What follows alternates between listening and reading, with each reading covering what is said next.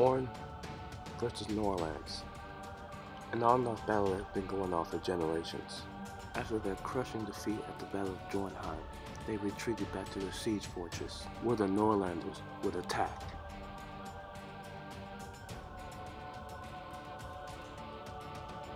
A battle commanded by the great Javier Rurik. This will be in the perspective of Ammius Carter Joseus, a member of the infantry and a member of the Norlands. The battle would begin with the whole of the coalition forces in the line, capital city. The leaders would hand them armor and supplies for the upcoming war. The better fighters were clad with diamond armor and elytras, which would be a big part of the war later. Then they headed to the open battlefield, waiting hours for the gates to open, and we can enter our fort. I'm gonna give you talk power because I feel bad for you. Oh, yo, everybody go into the fort. Run into the fort. Run into the fort. Run into the fort. Let's go. Go to the fort. Just run. No, run around until you find the gate. Just run around until you find the gate. Everybody climb up this mountain and jump in. Climb up this little mountain, this little bit, and jump in. Okay, good. This way, this way. Everybody go into the fort. Go into the fort and just like.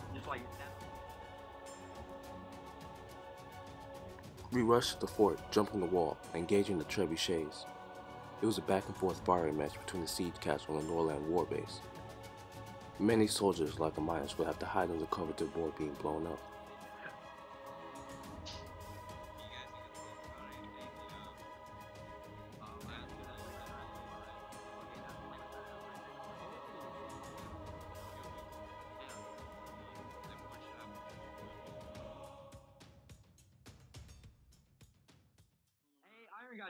Iron guys, go back.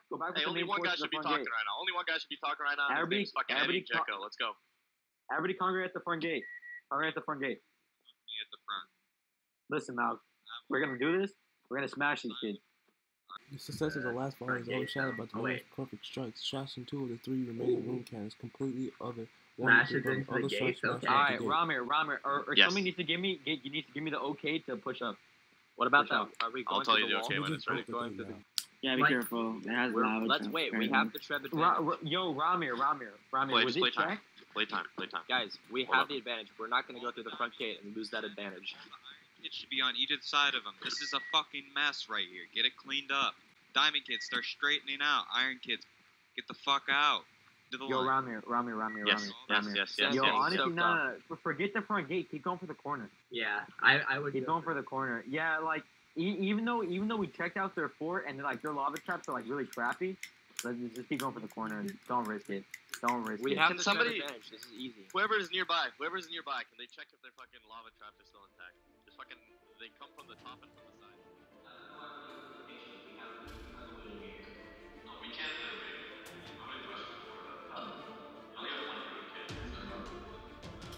Okay?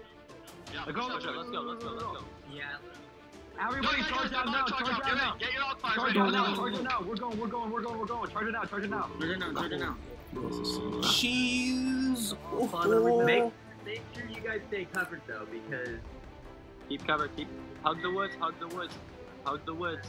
Yo, Mog, around the side. Hugging the woods, man. Right side is front gate. Right side where the front gate is. Let's go. Hug the woods. Don't push in. Hold out the bridge in front. Hold out the bridge in front of me. Everybody keep cover behind the trees.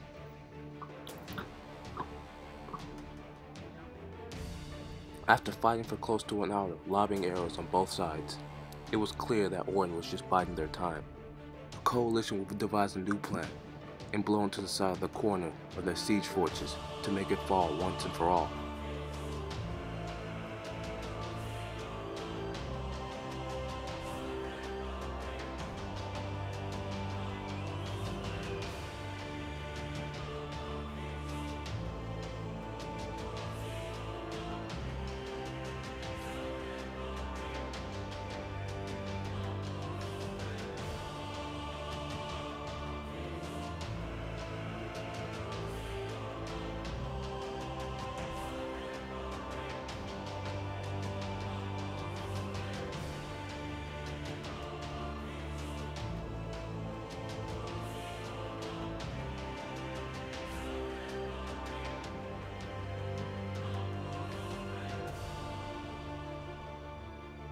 The coalition fighters would climb up the slope created by the explosions.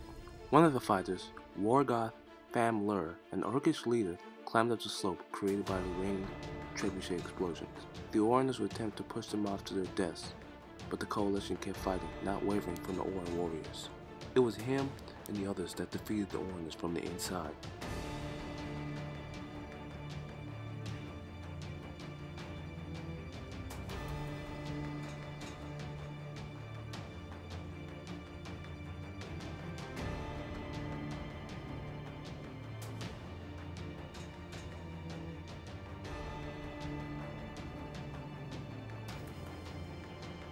After most of the Oreners were killed, the infantry was able to break the front gate, but it was too late.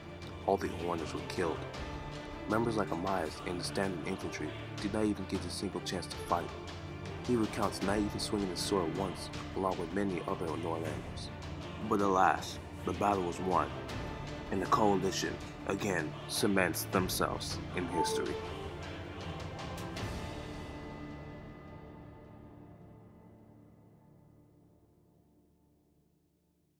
You know you're doing good when you have an entire army still ready for a second battle in the same day. Like, Yeah, how many guys did we lose? We lost like no 3 guys. You lost Under like five. Only 3. Under 5. That was sad. That was a sad battle for them. Alright. Okay, Chloe, are we just assessing out, or what are we doing? Now let's wait for them to post the Wait victory for the broadcast. statement. Wait for the Wait declaration for of the victory victory. broadcast, then we'll head out of here. Charles the Bold and OOC. Another victory for the coalition, and one more step to reach for our ultimate goal: winning the war. I just want to say shout out to Humanistic for letting me use this footage in my video. It was tough. It was tough because it was a long ass recording I had to go through, and not a lot of time on my hands. I'm sorry about the FPS. I don't know what happens whenever I use TeamSpeak, and whenever I use TeamSpeak, it's trash. But when I record with TeamSpeak, it's over. It's it's done. There's nothing I can do. It's a good recording. I think I liked it. I storylined the hell out of it, but yeah, I'm gonna be back to making LOTC content. It's just that I just can't find anything to do. It's really just I don't really know. It's kind of weird because there's nothing really to do on LTC anymore besides Warren. But if you guys want to hit me up with events, I'll put my Discord not my Discord chat, but my name in the description, and you can hit me up with things. If you want me to come to your village and showcase it or whatever, I will. So I'll put my Discord on Metalimutant hashtag 8338, but I'll put it in the description if you guys didn't catch it. So thanks for watching. This Commando Play signing out, and have a neat day.